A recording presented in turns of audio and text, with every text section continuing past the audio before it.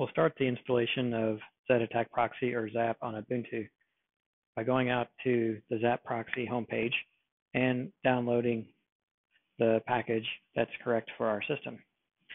So we'll scroll down a little bit and we're looking for the Linux installer. So we'll click on download and then we're going to save the file.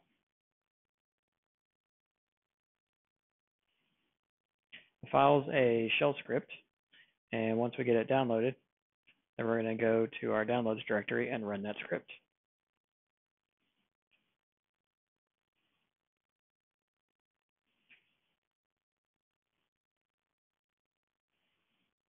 So we'll change into the downloads directory, and in here we'll see the installation script. Now by default, the script is not executable. So first we're going to make it executable by running kmod u+x, meaning the user can execute. And now when we list the contents of the directory, we'll notice that it turns green because it's now executable. So to run that shell script, we'll type in // and then the name of the script and hit enter.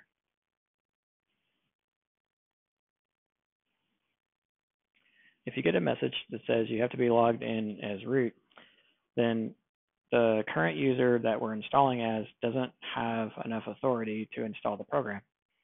So in order to do the installation, we just run the exact same command, but precede it with sudo, and then you'll need to put in your password, and you'll also have to be a user that's allowed to use sudo.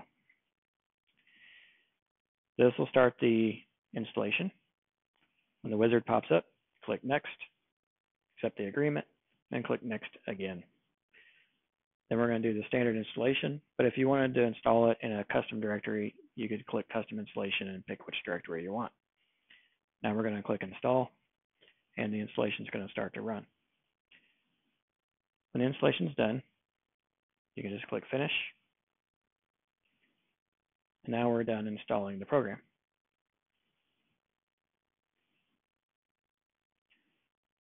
Now, to run ZAP proxy, we can run it from its installation directory. So if we open up a terminal,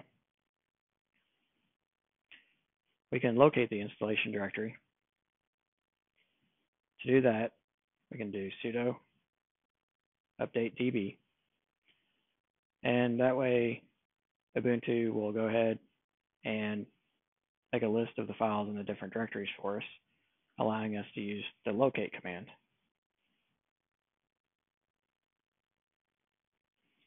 And we can see that ZAP proxy is in the opt or opt directory.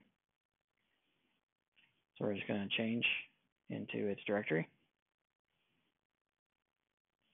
And if we list the files, we'll notice that zap.sh or zap.shell is right here ready to run. And to run it, all we have to do is run that installer.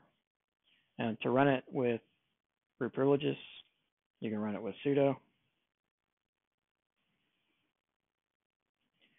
It'll start using the Java runtime environment and loading its jar files, and this will take a minute. Now, the first time that you start ZAP, it may also want to go out and update plugins. So when you're presented with the screen and you start it running, you may see some messages that it's downloading plugins that are kind of popping up and flashing in the foreground. And once it gets the plugins updated, that'll go away. And now you're ready to use ZAP on Ubuntu.